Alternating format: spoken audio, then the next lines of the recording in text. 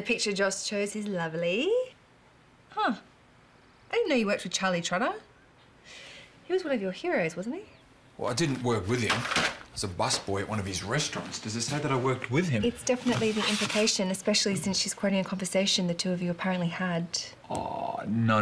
He didn't say that to me. I said that about him.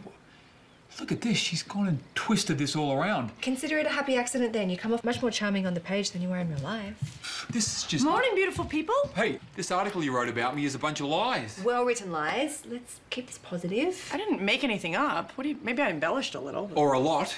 Harry, it's not a crime. I just took some of the best parts of your life and I sparkled them up a bit. It's like Photoshop, but with words. Okay, I don't need you to Photoshop my life. It is sparkly enough as it is, thanks. Meh.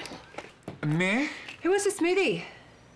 Just me? Honey, obviously I think you're fascinating, but I'm your biggest fan. I'm not the most objective. I had some of the girls give it a read and What girls? My crew, my people.